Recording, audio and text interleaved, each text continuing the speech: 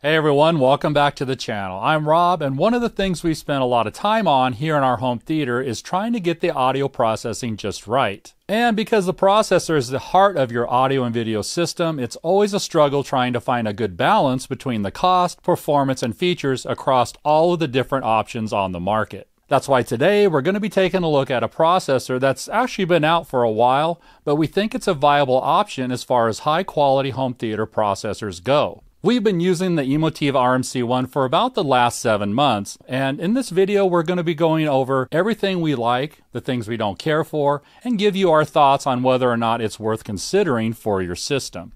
So with that said, the RMC-1 is EMOTIVA's flagship surround sound home theater AV processor, which is currently retailing for $3,749 on their website, though we've seen it as low as $3,200 on sale, which is actually a pretty good discount over the original $5,000 price tag, making it one of the most affordable 16-channel processors on the market.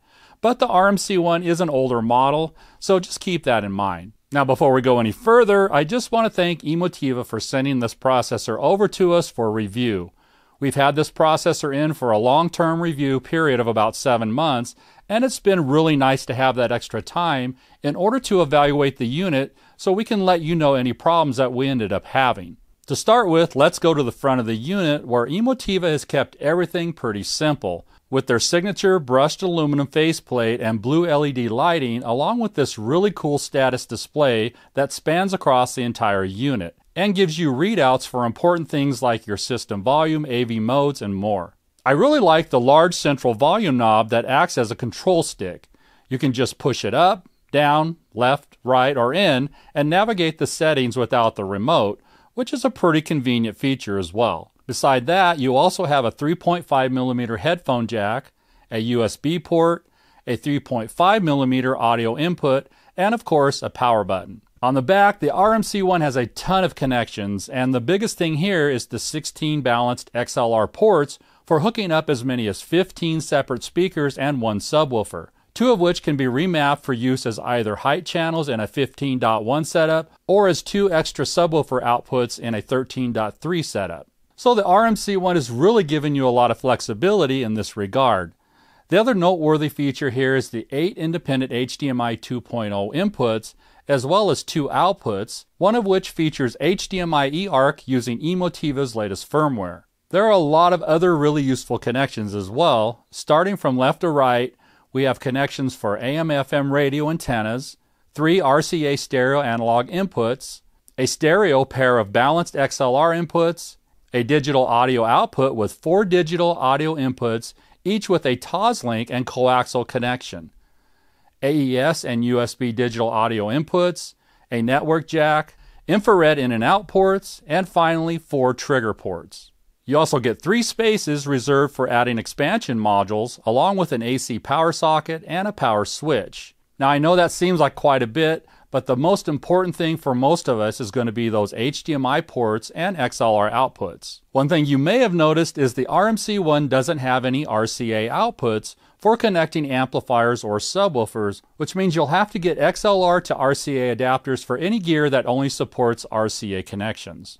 The other thing I need to point out is the fact that the HDMI ports are limited to only HDMI 2.0, which in 2023 really sounds kind of outdated, and for the most part I agree. HDMI 2.1 has been out for quite a while now, and there are a lot of lower end receivers that we've actually reviewed which have already integrated true HDMI 2.1 and got it working pretty well. But since this is an older model and it came out at a time when HDMI 2.1 wasn't nearly as stable and widespread, EMOTIVA chose to go with this more reliable standard instead. Now with that said, the RMC-1 Plus is probably going to be coming out sometime this year, which features a ton of upgrades over the RMC-1, like 8K HDMI 2.1 on all of the outputs, enhanced Dolby ATMOS and DTS X Pro decoding, IMAX enhanced, improved power supplies, and a lot more. But I'm going to have to assume here that the new models will cost more money as well.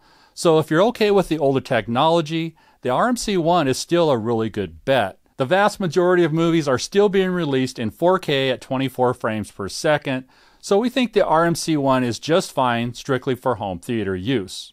But if you want to do things like game in your home theater and you have a high refresh rate display, you might be looking to upgrade somewhere down the line. I also just want to quickly mention the RMC-1's remote, and honestly this thing is ridiculous.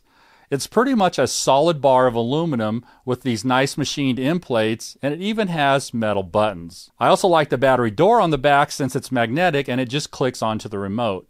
Unfortunately, the remote is kind of big and not very ergonomic, but in the end, I use a Harmony remote, so it wasn't a big deal for me. So with all the features sorted out, we went ahead and set up the RMC-1 in our AV rack so we could get started with the testing. And I personally really like the looks of the RMC-1, especially when paired with the EMOTIVA amps like we have here. I'll be using this processor with our EMOTIVA UPA-1s to power the front, left, right, and center channels. Each one of these amps provides 200 watts per channel, which should be more than enough power. For the rest of the bed layer speakers, I'm using an XPA5 amplifier, putting out 200 watts per channel.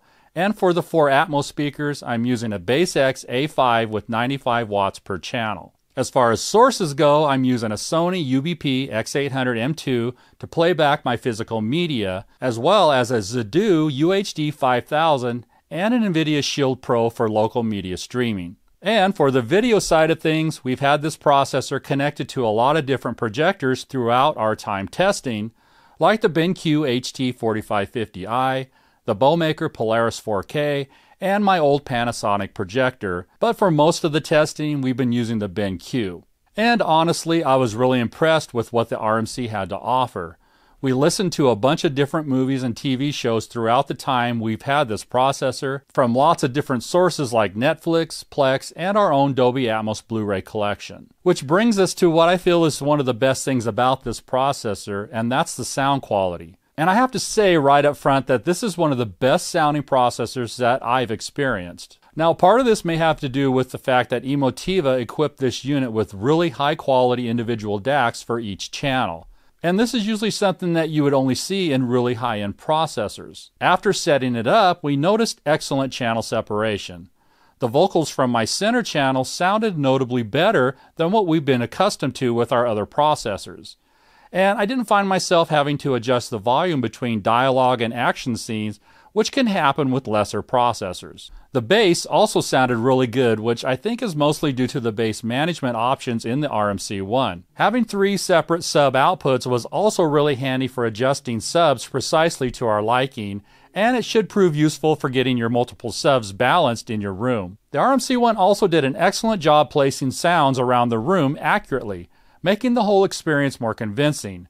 Watching movies like Spider-Man No Way Home, which already has a great soundtrack, the RMC-1 really stood out with great separation in the Atmos channels, which added quite a bit more immersion. Now, there were some things that made the RMC-1 feel a little outdated though, like the very basic user interface. While it is really powerful, offering all the usual settings like speaker levels, distance, crossover, and very capable multi-band parametric EQ, it just doesn't have the polished look of some current offerings from other companies. Considering the fact that these days you can find inexpensive receivers with nice graphical setup menus, this older text-based menu just lags behind. That said, there are more setup options here as well, since the RMC-1 also supports room correction through Dirac Lives. Now, we are usually pretty skeptical of automatic room correction due to our past experiences. Oftentimes, microphones and software bundled with these components just don't make for a good result. But at the same time, we were pretty excited to try out Dirac Live for the first time, and to do that, we went ahead and hooked up the EMOTIVA Dirac Live kit. Now, this is basically a little box that talks to your processor and your PC or laptop over the network to send Dirac Live data between the two. EMOTIVA also provided a little network switch, some Ethernet cables, and power adapters to get everything hooked up. So we went ahead and set everything up according to the instructions, but unfortunately we didn't get anything on the processor showing that Dirac Live could be enabled, and the Dirac software wasn't detecting the processor. This kind of stumped us for a while, but after some troubleshooting, we noticed the lights on the Ethernet ports of the included switch were not on. Luckily, we had a switch that we weren't using that we tried in place of the original one that came in the kit, and everything worked fine, so we were able to continue with the setup. Now, I'm not sure how often something like this happens, and because the switch was more than likely provided by a source other than EMOTIVA, it's probably not their fault. But when something like this happens, it can be a huge inconvenience, so we felt it was important to let you know. With that said, I'm sure EMOTIVA will do whatever it takes to resolve any problems that you might run across, so keep that in mind if you have any issues, and hopefully nobody else will end up with a bad switch. Once that was done though, the process of calibrating our system was actually pretty straightforward using the Dirac Live software. After doing a basic level calibration, we went with a normal width EQ configuration, which meant that we had to measure 13 different points around our listening position. This took about a half an hour, and once the measurements were done, we uploaded our new reference curve to the processor and disconnected the Dirac Live kit. After that, the new Dirac settings were automatically applied so we could start retesting some of our movies. And as I mentioned, I usually don't expect a whole lot from automatic room correction, but I have to admit I was really surprised how much of a noticeable impact Dirac had. I feel like it really cleaned up the sound in our room, and it revealed some new sounds that I hadn't noticed before in certain tracks. But by far the biggest difference after applying Dirac was the bass. Since the processor has control over these 3 separate subwoofer outputs, the Dirac profile was able to tweak the subs more precisely, while still being really tight and impactful, which is generally what I prefer in my system. If I had any complaints at all, it might just be that the center channel ended up being a little too quiet, which made dialogue more difficult to hear in some scenes. That's pretty easy to fix though by upping the center channel output level.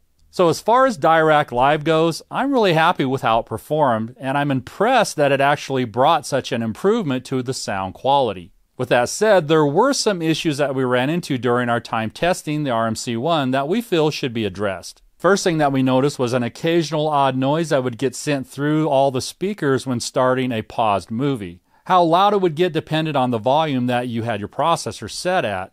So if you watch your movies at reference levels, this can get pretty annoying. Now, we don't think it would be something that could damage your speakers, but we have heard of others having the same problem with EMOTIVA processors, so we don't really think this is an isolated incident. And those are pretty much the only issues that we've experienced after 7 months of using the RMC-1 with the gear that we have on hand.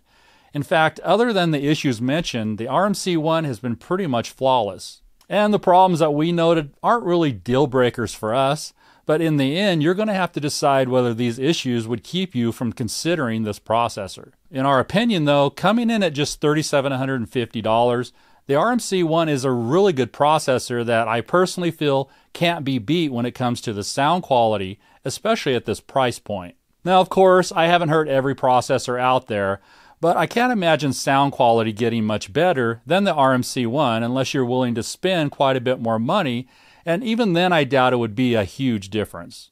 So if you're in the market for an excellent processor that you can get at a great price right now, we feel the RMC-1 is a solid choice if you're okay with the features it offers. But if you're looking for a future-proof solution that will support the latest technologies, then you might want to hold off until the new RMC-1 Plus comes out. But we can't say for sure when that will actually happen. And with that said, it's time to go ahead and wrap up this video. Let us know what you think about this processor. If you enjoyed this video, make sure to like, subscribe, and ring the bell so you don't miss any of our future content. And as always, have an awesome day.